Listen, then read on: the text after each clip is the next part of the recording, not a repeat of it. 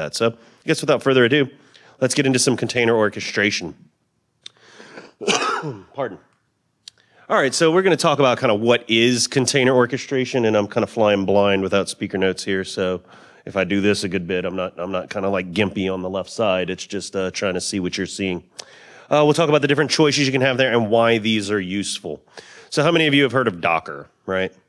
This container thing's happened, right? And I'm going to take some liberties to assume you've heard of that. But if you can make one image, that's great. It's when you have to kind of wield a fleet of these that it becomes sort of a burden to bear. So that's where these orchestration tools come in. So much like this shows, when I had a simple set of these containers, a real small trim app, I manage this probably individually and quite manually to handle these various containers. But it's when I start wanting to scale that or deal with failovers or have these things replicate or even auto scale, that's the cool stuff, right?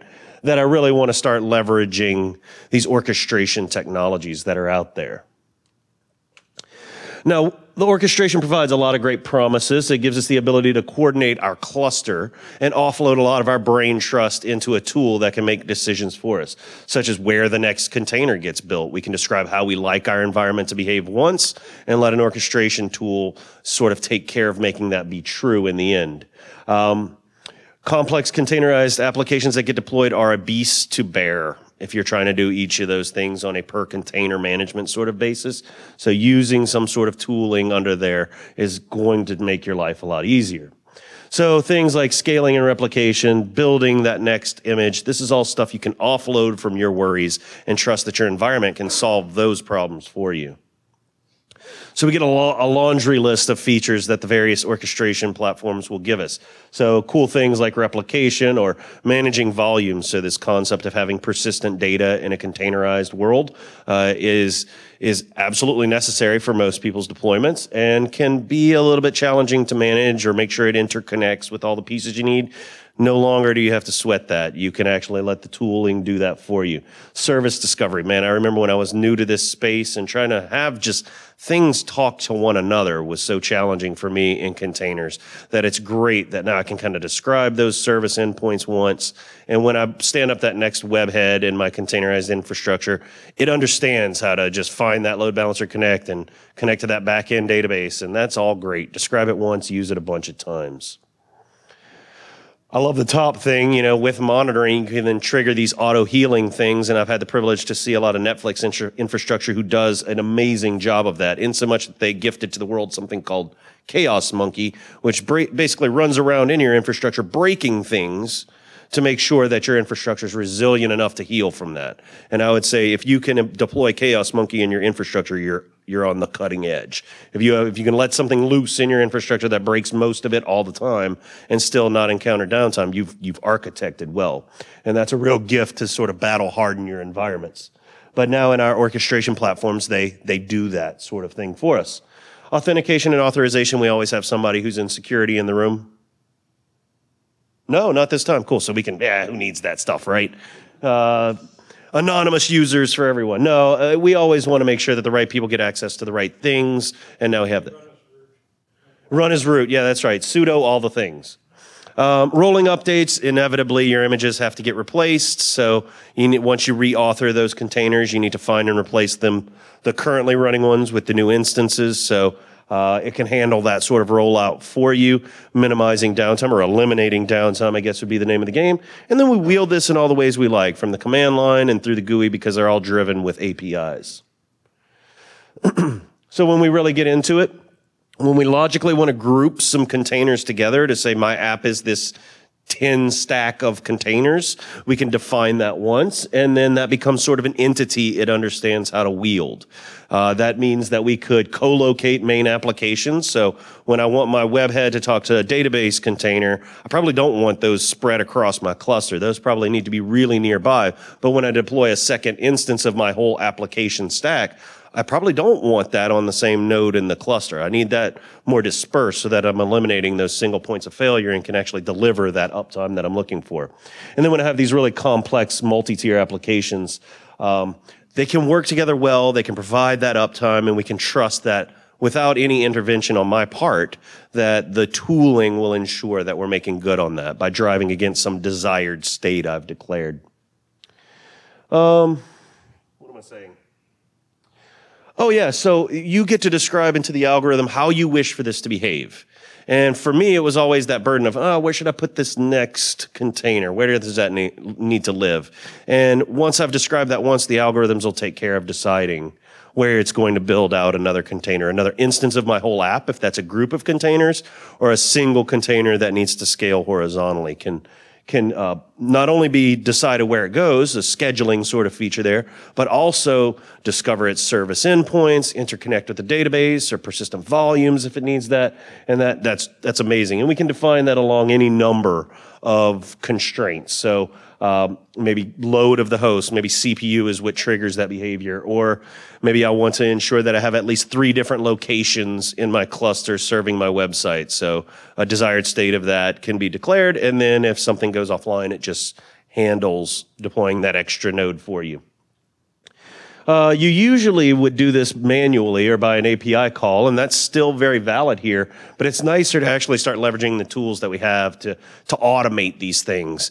And that's when you're getting into those more sophisticated deployments. And when we say sophisticated, it's sophisticated to configure once, but then it's very easy to run those environments because they're quite resilient. Yes, sir?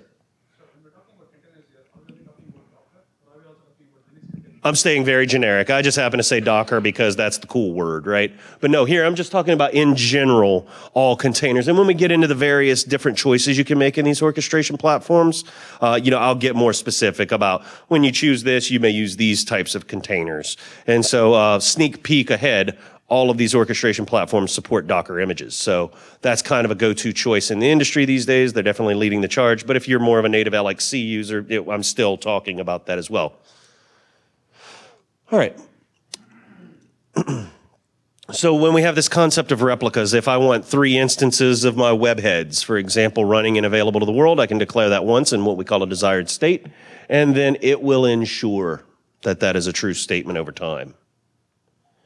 We can then, instead of just saying that singular thing like my web head should have 3 instances, I can group an entire application stack together, or maybe just facets of my application together, and have that be auto-scaled as well. We're scaling a lot of things here, but okay. You can do that. This seems a little redundant from what I said just a moment ago, but I can have any number of triggers that kick that sort of behavior off. CPU utilization is a main reason that we seem to care. We don't want to overburden our host machines, so we want to disperse our workloads as evenly across our cluster as makes sense for our workloads, or as tightly coupled and filling those nodes if that's more appropriate. So your use case gets to determine that behavior you wish for your cluster to have. Containers have this behavior of being stateless, meaning that they are kind of created and then don't contain and hold that information you may give them. That doesn't mean you can't feed them information to use for their workloads. They are able to cache that information, but it is not persisted once that container is torn back down. We do have the concept of volumes to serve for that purpose. So when we need to persist data permanently, we'll attach some sort of volume, and depending on which technology we choose, there's a few different methodologies of how that behaves. But in the end, there's an attachment that occurs to some sort of permanent storage device in a container form that we would probably call volumes here. And it'll generate all of that for you if you've already declared that. That's what's nice. Instead of having to make you wrestle that and build a new volume every time you need persistent storage, you can trust that that's something you can just continue to rely on. Now, for service discovery. Oh, yes, sir.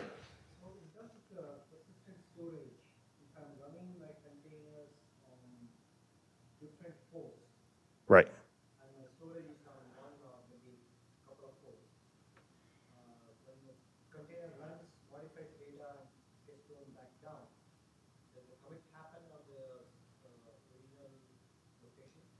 So yes, if that's where my volume lives, in a containerized world, you almost don't care that these are on different nodes unless that's inhibiting your workload. We can fly that data through a wire to another node in our cluster because they are sentiently managed by one orchestration platform. So my volume could live on a completely different host than my container that needs to persist that data. And it'll actually handle all of that network routing for you. So that's an extremely powerful aspect of these orchestration platforms, is to not have that burden of having to either have them exist on the same node or figure out how to bolt them together, because networking is one of those sort of difficult things in a container world when you deal with it on a per container basis. When you're using tooling like this, it becomes quite elementary. It goes back to very simplistic sort of approaches that you would have expected from very dedicated rigs. Now, interior in these systems, they all have some methodologies around how they help you do service discovery. And the two main ways that they'll do that is through either unique identifiers they'll generate for you on a per container basis, and they'll keep track of that for you, or some sort of interior to the system DNS system, to where I can use a very name-based relationship to a container location. So depending on which way you choose, and some tools have one or the other or both, you can then trust that finding the endpoints for your various functions of service inside your cluster is an easy solution now. And then that couples very much with those defined endpoints. So with the management platforms, they will define those endpoints for you. They'll keep track of that service catalog. So when it's time to bolt something into your environment, a webhead that needs to talk to a load balancer on one direction and a database in another, it can handle that mapping for you. And those can live on very different parts of the cluster if you find that appropriate, or very resident to one another if that's more appropriate for your performance. Now, when we monitor and do auto healing or even auto scaling, we're going to monitor those resources that are being utilized at both the host level and potentially at the container level as well. But now we have the concept of taking that at a much larger tier of the grouping of containers. I can define my app to be this 10 container stack and treat that as a whole entity at this point. And then you'll apply health checks for that sort of behavior. So depending on what kind of container behavior we're talking about, it could be something as simple as ping or HTTP checks, or it could be something more elaborate like a custom defined check that comes from the application you're running. So if your application's exposing some information that you want to monitor against, you just need to write that sort of in. I'm sure there's something that was important at the bottom of this slide. Load balancing, we kind of teased that a second ago. Load balancing is native here, so it's inherent in our industry that from dedicated machines to cloud to containers that we are going to need to horizontally scale. And when we do, we need to route that traffic accordingly. So load balancing functions are native to all of our orchestration platforms and will be managed by the tooling itself. So declare that you want this behavior, let it configure and bolt those things together, and then when you scale, it can understand where these things live and automatically network those things together. You have your kind of two choices down at the bottom of the behaviors of these quite simplistic load balancers, with the typical round robin based on the DNS or based on the IP or address space that you have in those containers. And then the load balancer is going to be where you expose some endpoint to your clientele, your outside user, or whatever this hooks to. Rolling updates, the biggest pain we have in the maintenance world of containers is now my container is stale. I need to reauthor the image for that container. Now that I've reauthored them, I need to figure out how to find and replace all my containers in my infrastructure with the new info. Done. This will handle that. Aim it at, author a new container, tell it about that, and there's actually commands in all the various platforms to say, let's perform this rolling update. Find all of the ones that were this, replace them with that, and then you have throttles and levers to say, let's do that 1 at a time, 10 at a time, whatever makes sense to allow you the update without downtime. Minimal to no downtime at that point. All right, so let's talk about the particular choices you could make. So, great question earlier. Was I specifically speaking about Docker? No. But in all of these tools, you'll see that they all support the big beast that lives in our container world. So Docker images are the #1 choice in how you author your containers, and therefore, every tool that I know of at this point in time anyway will support that as one choice of how you could do it. So the different container orchestration implementations will give you things like Docker Swarm as one choice. The Mesosphere, Apache Mesos comes with Mesosphere Marathon. Google gifted to the world something called Kubernetes, and I'll dive into that one in a little more detail after this conversation. And then we have third-party platforms where you can do this if you didn't want to stand up your own clusters in your data center. You can do that in Amazon. They have their container surface. Microsoft has theirs.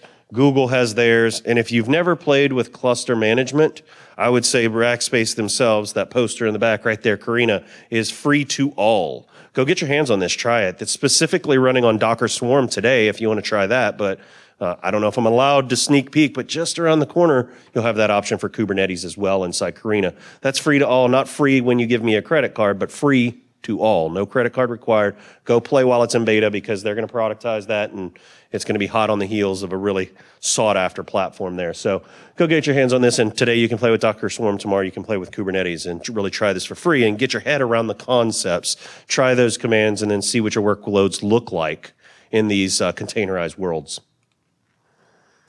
When we talk about Docker Swarm, surprise, surprise, they only support Docker containers. Okay, not really too surprising there. They own the lion's share of the market when it comes to your container images of choice, so they don't really find it necessary to support anyone else's options there. The problem I find with Docker is as they roll forward, they don't always maintain backwards compatibility. So make sure that you're staying up to speed with those latest and greatest versions and features, or at least aware of the versions you're using to understand what you have. And as of, I believe, this Monday, they released the version 1.12 release candidate 1. So that's pretty fresh information there. Docker machine can be used to create a swarm cluster, and it'll handle things like auto-scaling, the service discovery, and load balancing, and all that sort of stuff for you. When we get into the Apache land, if you're familiar with it, oh, yes, sir. I don't know if it provides DNS. I'm not sure. It has its own machine IDs or container IDs that it's using to address each of those as UUIDs. I don't know if it also has that kind of interior DNS method. Apache Mesos supports the Apache Mesos containers, AppC, as well as Docker containers. Runs on every OS, so you can feel quite agnostic if you're running in a diverse crowd of folks who use different platforms for their operating system. Ships JSON data through a RESTful API and also has its own web interface. And then by design, it always tries to deploy your environment as a highly available environment. So one of the approaches it took out of the box was, if you're going to use this, you're really trying to aim for production workloads. Therefore, you're trying to eliminate single points of failure. So it's going to deploy in that fashion. Stateful applications can then save their information with persistent storage volumes. That's true here, but it's true in all of them as well. It handles all of the scheduling to determine where in your cluster you should build your next particular container. And then it handles service discovery, load balancing, and plenty more that is on the floor. Kubernetes, I'm just going to table that for now. This is Google's choice, but we're going to get a whole slide deck in just a second to give you a little glimpse under the hood there.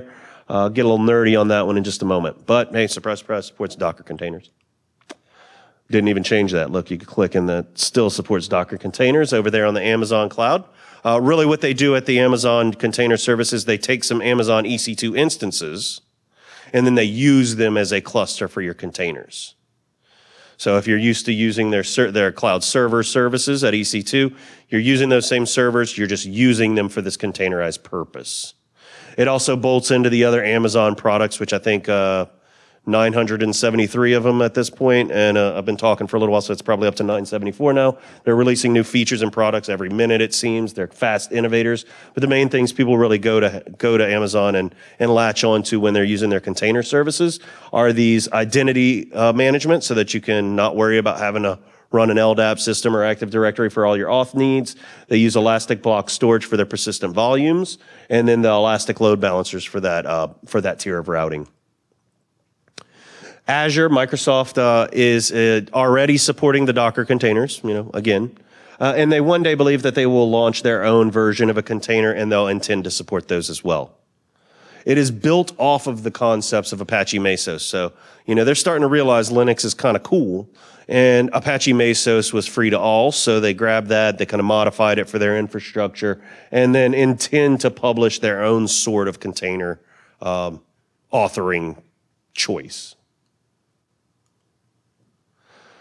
GCE, the Google Container Engine, so we can say it all together now, supports Docker containers, right? We didn't all say it, but I won't hold it against you. It's used to manage these Google Compute instances. So again, like Amazon, if you're used to using their cloud servers, they just take a few of those and then they treat them as a container cluster. So why I bring that up in this slide deck is, if you spin down containers in most places, you think about shrinking your footprint, and in third-party clouds, you think about shrinking your bill. But at Amazon and Azure and Google, you're spending for the servers always. Just because you shrink down the number of containers there, you didn't remove any servers. Your bill is not changing, but you're using these servers in a really dynamic way with containers. It's built on Kubernetes, which we'll talk a bit more about in a little while, and it's integrated with the Google suite of tools. So things like Google Cloud Logging or VPN, if you really want to pretend you have security in this environment, you can at least get some encryption. Now, lots of different things to compare, and when you're choosing what's right for you, you should think about, does it support the kinds of containers I use? If I'm using LXC, that trims away some choices, right? If I'm using the Windows containers, that's not a thing. If I'm using Docker, total freedom of choice. When we say adoption, you can compare what's popular. Docker Swarm is out there, but it's actually not the most popular. When a poll around July, I'll show you the data at the end of this, a poll at the end of July really showed that Kubernetes is taking over the lion's share of orchestration platforms, but at the same time, the container of choice is Docker images. Number of contributors I care about immensely. When I go look at the types of open source technologies I choose, I care immensely about how many contributions are happening, how often that's happening, but also the diversity of those. If it's one company constantly bludgeoning the Git commits, then they are steering that ship. It is not all of us together as a community. So I really like to look at, how many different angles and perspectives, countries and whatever are shaping a technology. And, OpenStack, for example, is a great example of a technology that has extreme diversity in its commits. And I look for that when I go and serve, open source technologies into production environments. You definitely need to make sure that the platform you're choosing has the services you need, and if you need it, the support you're after. So if you need an escalation path, Microsoft is really trying to emerge as a real strong player there. If you're using Carina, Rackspace is branded as the leader in that support. Amazon, kind of hard to find a phone number for. Google, same sort of thing. So it kind of just depends on what you need there, and you pick and choose according to your use case. And then if you need to integrate with a public cloud, I think it's getting more and more common to have your private data center burst into some third-party cloud, especially if you have seasonal workloads, if you run like a costume shop or you're a heavy hitter on Black Friday for the holiday season. Those sorts of things. You might care immensely about how well does my choice in technologies burst into my cloud provider of choice. So you might need to weigh that.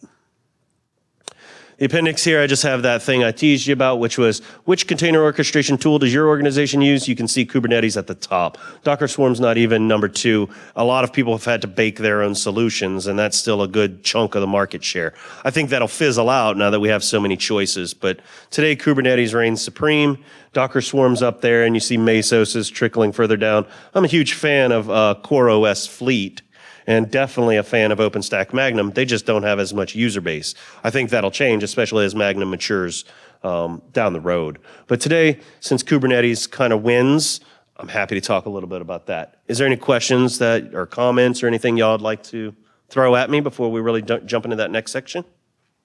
Yeah, a couple of questions. Sure. So the Cloud Foundry, was that just the open source version of it, or does it also include the developer version of On which one? Cloud Foundry? Oh, down at the bottom? I don't know. This isn't my poll. This is just a pretty chart somebody threw in a deck they gave me Monday. Transparency in our industry. Yeah, I cite my sources. It's a PDF. So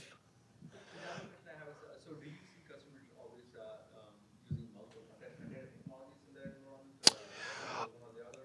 It just depends on where they are in that life cycle. If they've moved to production, they've probably settled on a stable selection. But I think a lot of people who are playing in the container space are still trying to figure out what's perfect for them. And even if they're using a production environment, they may still be trying to figure out exactly which one's working best for their workloads. So in my consulting, sort of interactions, I find people are playing with one and looking to try another because there's some shortcomings. And I don't think they've really found their sweet spot yet, kind of across the board. For the production workloads, I've really seen going strong with a single set of technologies. Kubernetes as the orchestration platform is the choice. Docker Swarm as well is a great alternative if you're using Docker containers, but it's rigidly locked to only Docker in that arena. One last question. Sure. Is running databases inside containers, is that a viable use case? Well, it happens. I would love to answer it with that gentleman's answer, but people do it. Is this ideal for running databases? No. I mean, I think we understand that databases probably like a little bit of rigid iron, especially if you want them to be highly performant databases. But in the day and age where we have polyglot data centers or polyglot databases where you might have some MySQL over here and coupled with some Mongo, and to speed it up, you bolted in some Redis. And that kind of works well in a containerized world. You might have a dedicated iron cluster of MySQL, but your Mongo or your Redis might be running, your Mongo might be running in a container with a persistent volume attached. Your Redis is running in a couple of containers, for whatever caching layer or whatever it does in your arena, just to get that lightning fast approach that Redis can deliver. So I think it's still to be determined, but I think most people in production workloads still remember that you want that database really resiliently living in iron. In the back, sir. JJ. Can I just throw in another little comment? Yeah, please. As a matter of fact, go ahead. But I'm going to throw a microphone at you just so that those comments get captured. Well, on the database story also, the reason why people look at Amazon ECS is you have RDS attached to it. With Google, you get their database. And when you've already... So when you look at the databases, it kind of just when you decide the backend you choose, you can take advantage of it, like with RDS with Amazon or the Google, whatever the hell that one is. But you get the point, right? And when you buy into that ecosystem, then as I made that little joke about laughing about databases, yeah, you don't have to worry about having that massive EC2 instance running your database and worry about the failover. You just have an API or Postgres endpoint that ECS or that RDS takes care of. Yeah. Very good. Any other? Just hang on to it for now. Any other questions, comments, war stories? All right, cool. Let's dive into some Kubernetes. Give me just 1 second.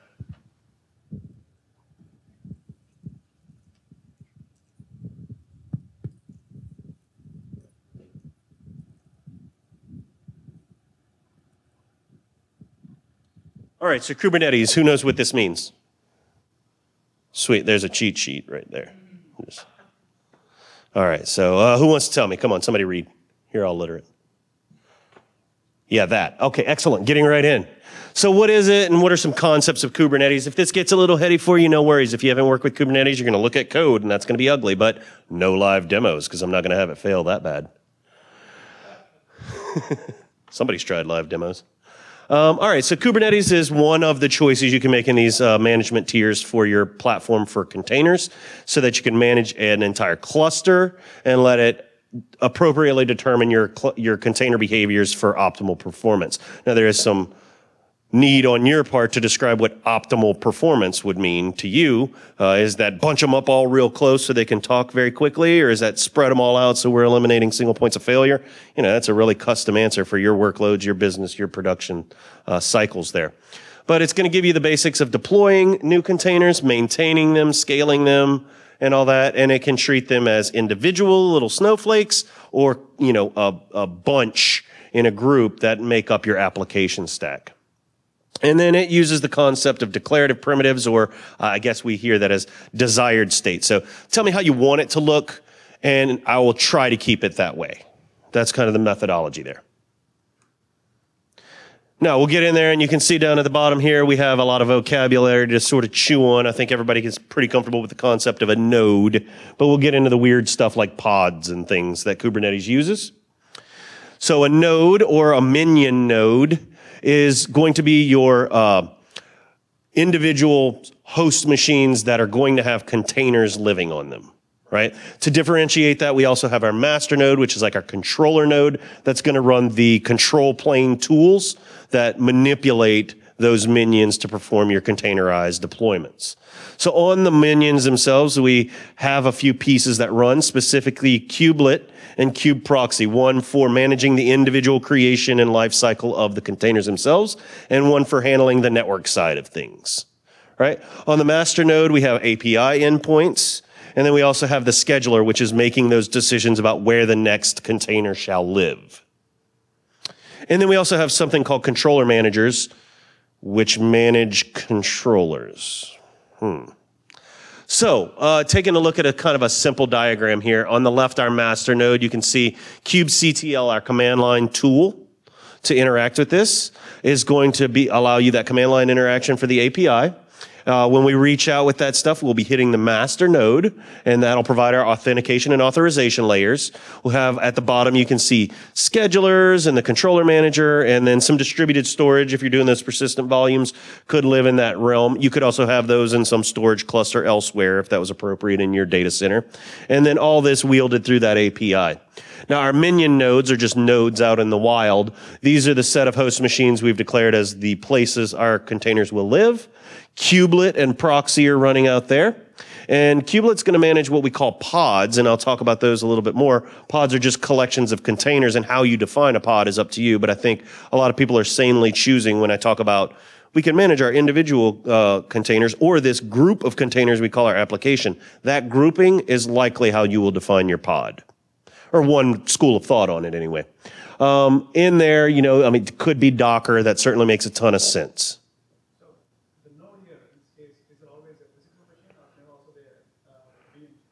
Well, VMs live on physical machines. So, I mean, in the world, it's probably a virtual machine. You're probably building out physical machines, hypervising them, and then building VMs that you're then clustering, especially if you're using a third-party cloud provider. They're most guaranteed to be a virtual machine, but they could be either. It could be either, right.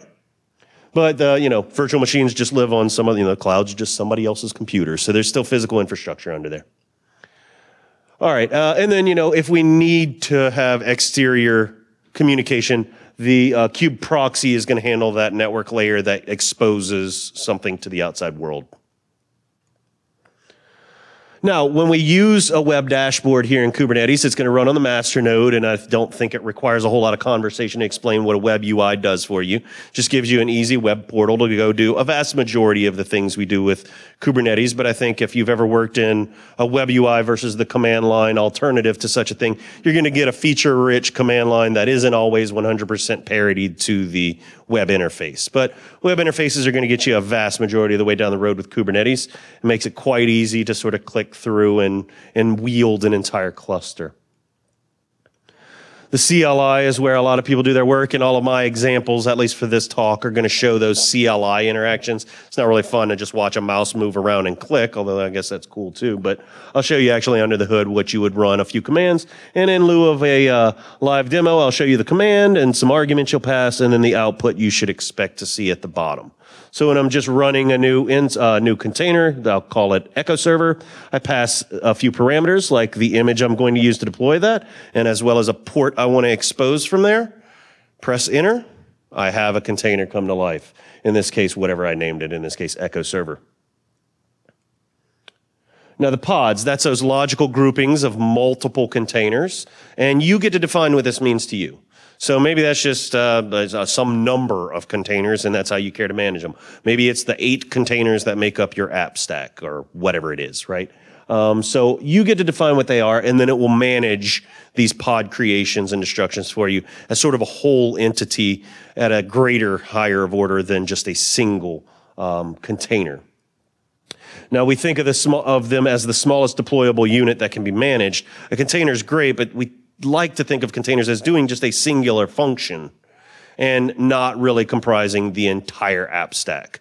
Now, I've seen plenty of deployments where the single container is exactly what they do, especially if like you're code rendering or transcoding with containers. You might have a pod that's 10 of these, and when you need, you know, more compute or, you know, transcoding power, you build another pod, which is 10 more of these containers that all just keep transcoding. So they're all identical, but you kind of have a pod as a logical grouping to understand how to scale that. Yeah. Oh, at the bottom, pod definitions is a declarative statement of desired state. I would like to have 3 of these. If one of them goes offline, it finds a place to put a third one. If I don't have, if I have 3 nodes, it will ideally spread those across 3 nodes if that's how you prefer to not co-locate your app to make sure and eliminate single points of failure. But if you're trying to saturate CPUs, you may want all 3 of those pods living on the same node and then filling up that node before they go to node 2, filling up node 2 before node 3. If one of those nodes goes offline and you lose one of the pods that was in your desired count of 3, it will find the next most appropriate node. And based on how you explained you wanted it to behave in your desired state, it will choose a node that tries to make that a true statement. Now, when we try to write and define a pod, we write all of these instructions in YAML. How many people have worked in YAML? Put your hand down, chef guy. That's Ruby. You're not Ansible guy. No, but anyway, I think YAML is becoming quite ubiquitous across quite a few tools, especially when you're talking about non-programmer-based tools. Really, your operator tools are giving them a really lightweight language like YAML to write, so that they don't have to go curly brace JSON their lives away. So you can see a very simple example of defining a pod. Notice that we call it by kind. That's an argument here that will define what we're doing here, and here we're defining a pod. And then you can see some metadata that we're supplying, and this is not arbitrary. We do need to name our thing, right? In this case, it's a pod. And then we have specifications. The spec lists out what exact containers are going to be in there, the images those containers are built from, and if we expose a port, what port that's going to be. Now I can build this pod over and over and over again. So if I create a single container pod in a deployment, I have the kubectl, that command line tool again, run, and then I'm going to name it example, point it to an image. And in this case, I have an image named Nginx. What's Nginx? Web server. Yeah. So just creating a little webhead container here. That simple command brings that to life. The deployment is created. Now, when I want to create a pod, I actually, instead of pointing it to an image, I point it to a file. If I wrote this file and I saved it as mypod.yaml, point it to -f file, that YAML file, and now it creates this entire thing. Now, in this case, that's the same thing as my single instance here, my single container here, but it could be far more elaborate, and it would have created that whole pod with this single command. Yeah, I know, right? Nice. Labels are just key value pairs that mean what you need them to mean. So whatever data you're needing to keep track of or assign out, you can define labels. It uses this keyword labels and then just start delineating your key value pairs.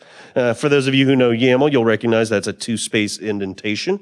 It's kind of the main premise of how you write YAML is this college note-taking indentation method.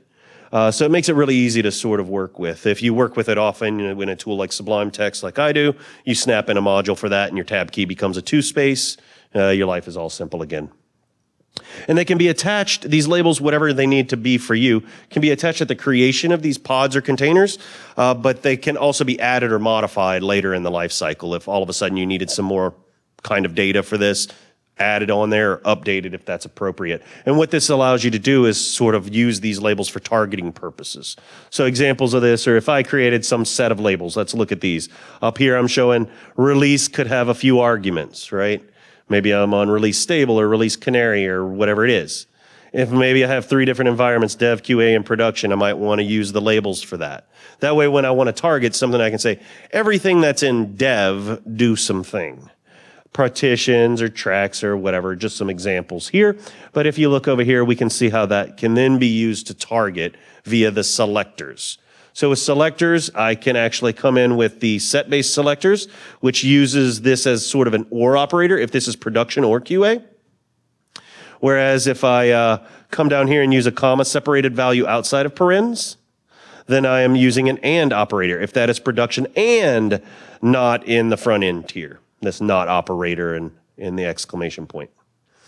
So now we have kind of metadata key value pairs, if you will, that allow us to target the things that we have in the wild.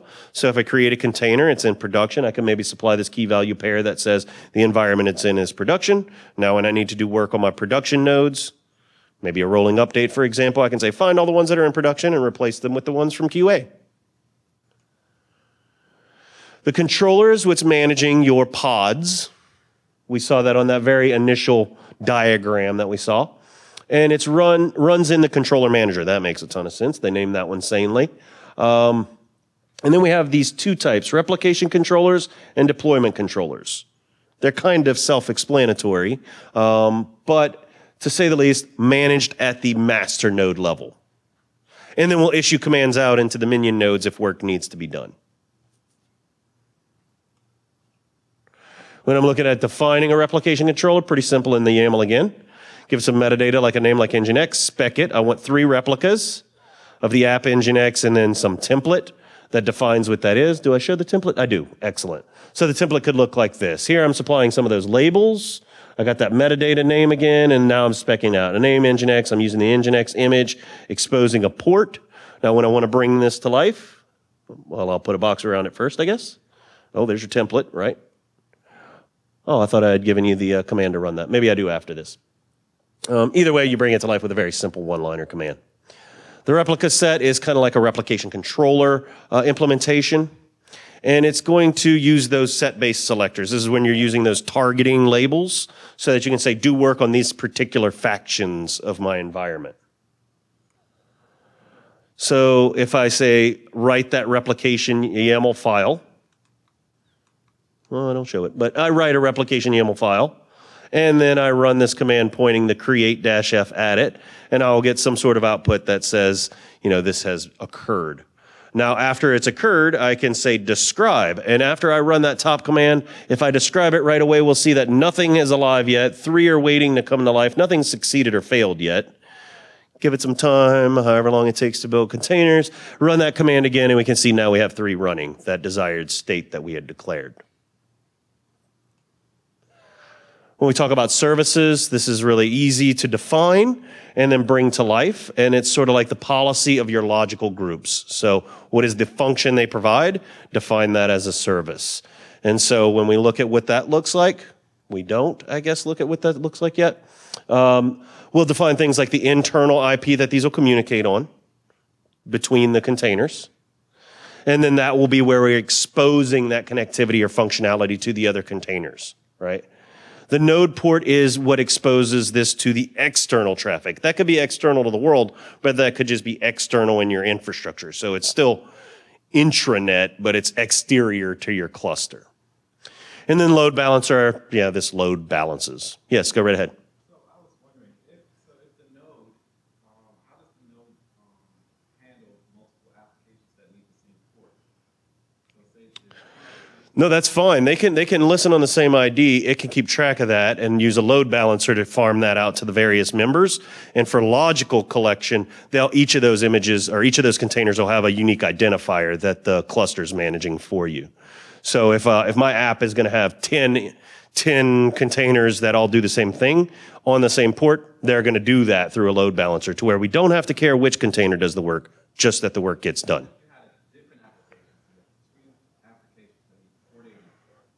Sure. On the physical node itself, the traffic coming in is doesn't it need to map to port 80? Only map once, right?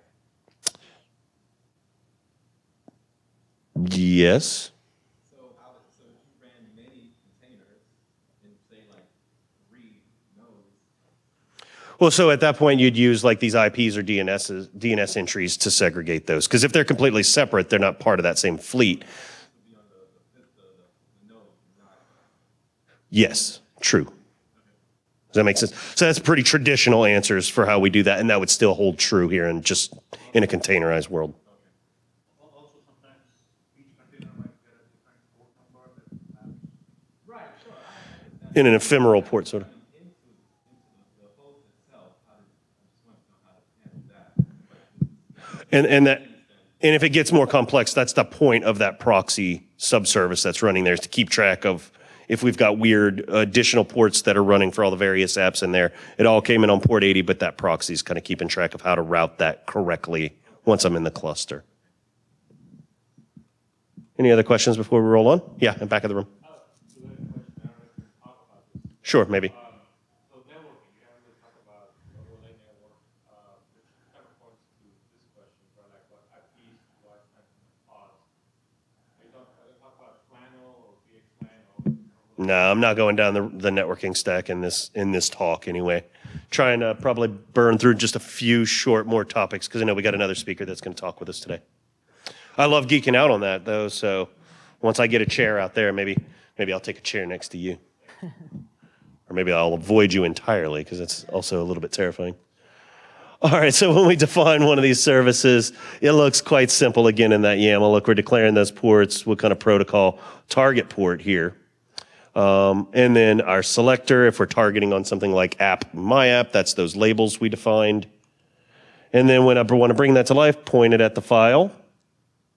And then it comes to life. And then when I need to see what's running, kubectl get services. We'll list out all the services I've brought to life. And if I need to tear one back down, I've got the delete command and just name the service that you wish to delete. Deployments, and I think this is probably the last topic, if I recall correctly, that we'll really go down the rabbit hole on, but it's the same sort of thing. This is where you're defining an entire desired state that can include pods with replica sets, the full gamut here. And so you'll define that all, guess what, in YAML, and bring it to life with a simple set of commands, or a simple command, and then manipulate it with a few others. But this is going to actually create new resources if you don't have enough. If you said desired state 3 and you don't have 3, it creates more. If you, for some reason, needed to auto-scale up due to an event you had defined, and it auto-scaled beyond that 3 on the desired state, it's also paying attention to tear that back down when it's okay to get it back down to 3. So auto-scaling is bidirectional. And a lot of people think about, like, I need to burst up, but you also want to tear that back down when you don't need it anymore to free up those resources. And then it can be things like updated or rolled out initially. So kubectl run echo server pointed at an image, give it a port, the deployment echo server is created. And this is a new deployment. Now I'm defining a new pod for the specified image here, and that would, in this case, be very uninteresting. It's just a single container in this example, but it does bear at least the example here. When we look at what those files would look like when we define the deployment, it's really interesting on the right side, the spec side, where I'm defining the number of replicas. I delineate out my template as to what that deployment should look like, and I could get very complex here. This just shows one simple label naming my app, as well as one simple container running Nginx on a single predictable port of 80, and then I bring that to life over here. Create -f that nginx deployment.yaml. It says it's created. Get deployments. If I fire that first command and then immediately follow right here, I'm going to get 3 are desired, but nothing's alive. It's only been 1 second, right? Tap your toes for about 17 more seconds, and then it's able to bring those up. Desired was 3. I currently have 3. 3 are up to date. 3 are currently available to the end user on that port you declared. All right. When I need to do updates on those deployments, I have the edit keyword there, pointed at one of your deployments, deployment/nginx-deployment. And then I can edit things. This is how you would add or remove or modify those labels, for example, that I said were possible to do post-creation. If I want to do rollouts, I have a whole keyword just for that. So I'm replacing, something in my infrastructure of containers, and I want to do the rollout of that. I've got this keyword for that. Oops, but that broke the whole infrastructure, so I've got an undo. That's really nice. And then if I want to see a specific version, so I've done updates, I've rolled them out, and I've kept versions, I can actually roll back to a specific revision that are enumerated from 0 counting forward. So, if I continue to roll out over the same infrastructure over and over and over again, it's keeping those revisions. Provided you keep the same files, you have to keep those files so that it remembers that information. It can go back to whatever revision was appropriate. So we rolled forward. We didn't notice we broke some small piece of our infrastructure. We rolled forward again. Nobody noticed it yet. Roll forward a third time. Somebody freaks out, finally went and used that feature. We might have to roll back 4 versions, right? Or 3 versions, whatever I just said. I can actually go back in my catalog and say, oh, we're on 4 today. Oh, but 2 was where that worked. Cool. And then I can roll right back to that. And so all of the updating and rollback maintenances, nightmares that you may have lived in the operator's life or administrator's life that you may have walked in, that kind of goes away. It's very easy to heal from problems in a containerized world because deployments are so fast. Resources are defined in YAML in that declarative style. Kind, right here, you would say things like pod or replication controller, service, whatever it might be. And then you start supplying the various pieces and parts to define that. Here are some examples here. So if I have foo.yaml and I'm taking a look at that, you can see the specs that I put in there, and I've got an image called busybox. Create foo.yaml, and it goes ahead and brings that to life. Get it, and it'll list out what you got. Now I'm writing that out to some file. Now I can actually go count the temp.yaml and see that I have 51 in foo and 8 in temp. Service discovery, one of the biggest pains in container world, has 2 nice environmental variable keywords here, where when I set up new services, I just create service name _ service _ host.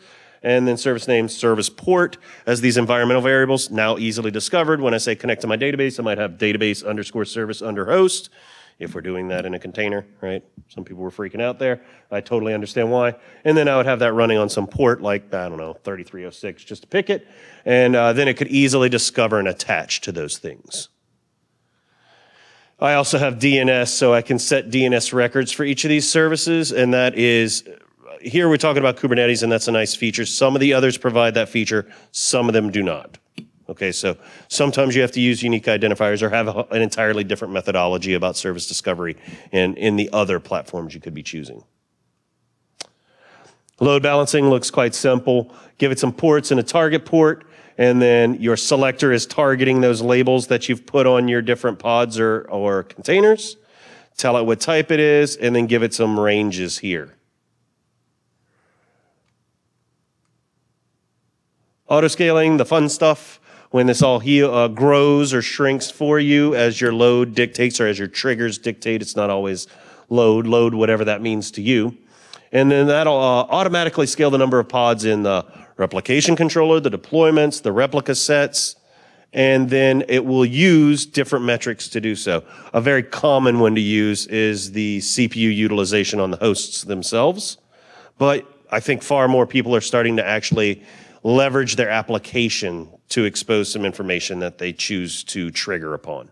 And I think that's going to become really the better way to do it. That way it's more honest to when you need to scale your app. If you're running a simple, 3-tier webhead database kind of load balancing thing going on, I think it's pretty simple to use CPU. But when you're talking about mobile apps or data rendering or transcoding data, it might be more important for you to really specify something in your app that shouts out when it's, hey, this hurts, now scale me. And that's becoming a more and more common thing to write. All right. Rolling updates. We do these in dedicated servers now. We've been doing them in cloud for quite some time. Here in containers, while we always have done them in our maintenance windows in my world, now it's actually easy to let the tooling do that for you. Have someone standing by in case it bursts into flames, but other than that, you can just let this roll forward and just fire and forget in most cases. Aim it at the new image for the containers, point it to the infrastructure where the old are, let it roll that out. And you have some levers as to how much of that goes on at a time. Jobs are probably, this is the last thing I think they gave me to talk about. And so jobs are something that you'll complete, or something that you'll define to its completion. And it will create this infrastructure, perform the task, and when the task is done, it will tear down the infrastructure and consider job complete. Taking a look at what that would look like if I look at, what am I doing here? Not a very interesting thing to do in this work, right? I'm just gonna wait 20 seconds. But given this definition here, I could do something like create that file, and then I'll say describe the running jobs, right? And I'll see that one is running, none have succeeded or failed yet. We'll get these metrics on the completion of jobs. Did it work or did it not work? This one waits 20 seconds, sleeps 20 seconds. Wait 20 seconds later, we'll get 1 succeeded, 0 failed, but notice it also tore down that infrastructure. We don't have any of those containers running anymore. This is great when you have routine work. Every night at midnight, we take a backup, and we do that with some sort of containerized approach. Do the thing, tell me it succeeded, I feel very good, but don't leave the infrastructure running. I've seen this used a lot in my world for the test dev workloads that they might have. Run my suite of tests against my particular, code base, call it a Git code base or something like that. Run my test suite against it. But when you're done, I don't need those containers you spun up to do that to live anymore. I just want to know that it worked, and then those containers got torn down. And that'll all just happen on the back end on its own. Yay, that is our show. Anybody have any questions? Do you cluster your master node? I think, in production, HA is the way to go. So if you lose that master node, your environment keeps running, right? But you have no scope to put more out there or manage it, right? So you don't want to have that sort of situation. So I definitely recommend. So do I? Yes. But, in your use case, is that vital? Depends, right? But best practice would say yes, HA for the master node. What else? Sir? Backing up sorry, not the slide, backing up containers. Is that pretty much the same way as backing up the VMs and stuff? Well, so yes and no. I mean, if you understand that data that you need backed up is going to those persistent volumes live on some hardware, cloud server, physical machine, whatever that is, and you can back up that machine, then yes. Is it painful? No. It's a slightly different approach to backing this up, as it's not really a machine or a disk in that sense. Yeah, you got to take a slightly different approach, but it's not difficult. Snapshots? Yeah, You can take snapshots. Yeah, snapshots, perfectly fine. Yeah. Okay. Yeah. Any of the backup technologies you're using today should work in a containerized infrastructure, because you'll just back up those machines. And specifically where you're wanting to back up is where your persistent volume data lives. Okay, so that's what I was asking. So you follow the traditional... yeah, there's no magic that comes to the world just for containers. Yeah, use your traditional approaches. And if these are living on, say, VMs, snapshots are a perfect choice there. Thanks. Okay. Big round of applause for me. Yeah. No, it's great talking with y'all. Let's keep this party going. Who's up next?